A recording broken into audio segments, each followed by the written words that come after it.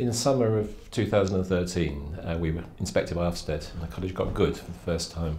It had always been grade 3 before that. And I started to think about what we would need to do to become an outstanding college, because that's the next step up. And it occurred to me that what you need to do to be outstanding is different from moving up from average to good. You need to be something very, very special. So I'd seen a consultant called Tony Davis a number of years before, and realised that his idea of having gold standards which you actually develop in the college for yourself was the way to go. So we started doing that. And how that kind of links to the teaching and learning thing is, although we'd already started having an ungraded system, we wanted to actually make our teaching and learning system much more developmental for staff, so they could really try out new techniques.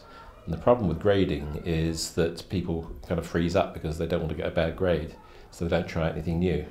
So by getting rid of grades and encouraging teachers to experiment, then we thought we would actually kind of get much better teaching going on, which would be good for the students.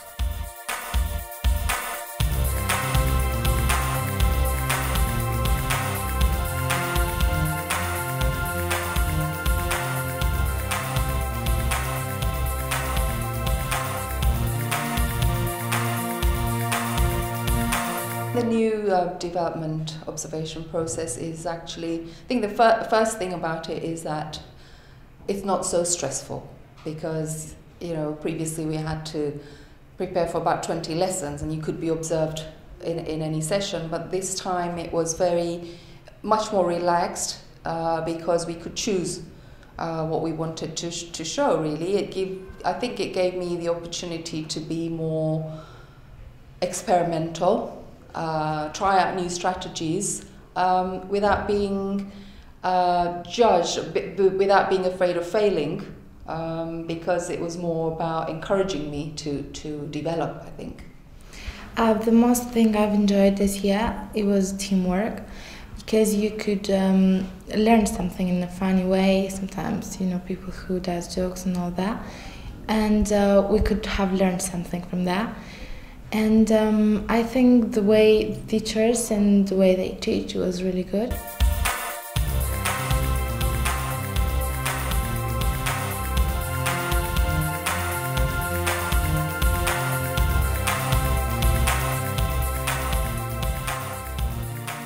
I think I will be far more prepared for whatever unforeseen circumstances come into class.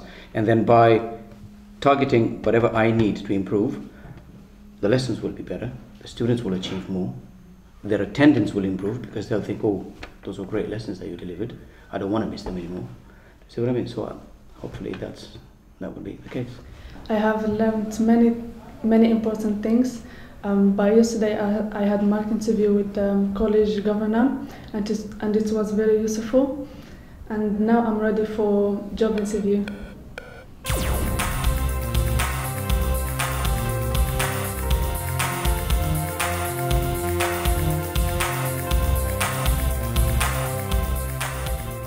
We've had quite a lot of CPD for the English side in terms of looking at our functional skills delivery and how we can help drive that up. We've had external people come in from AQA, from Dexel Functional Skills, giving us training sessions on how to develop writing ability, how to understand questions and how to actually answer questions. So we've had quite a lot, which I think the learners should have seen over the year in the lesson delivery.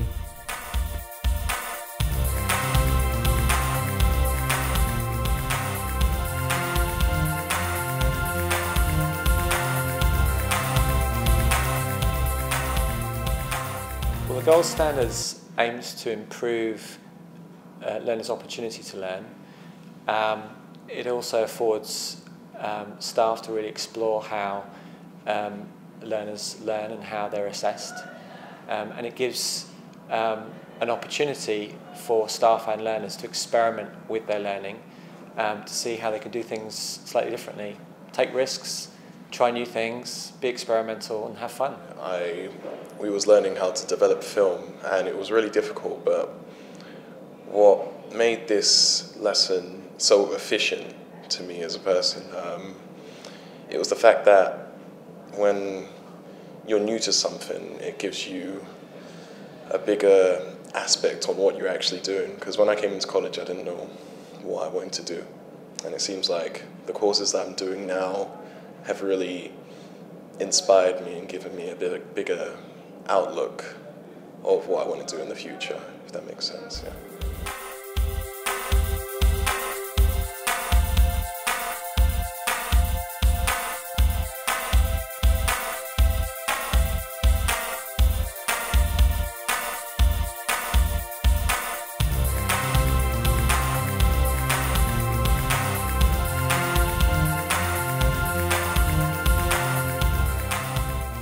What actually has been really exciting for us teachers has been to be able to try out new things, to experiment, maybe look at problems in the classroom, and also then reflect on what we have done with a view of making our practice outstanding. I think that space we've had to be able to actually reflect on our practice, something that's been really welcomed by all of us. What's really good about the gold standards is that it frees teachers up from any kind of particular pedagogy or method. It's all about the impact on the students. So developing students to be more independent, to be more creative, resilient. So what we have developed through a whole college approach by everybody joining in and contributing is a set of standards that are Harrow College's own, and then alongside that having this developmental observation process which frees people up from being graded means that they can innovate, experiment, decide what they want to work on and then work on the analysis of that afterwards. Gold standards are our way of ensuring that we demonstrate that the college is an outstanding institution and, more importantly, provides an outstanding service, quality of service for our students and their experience with us.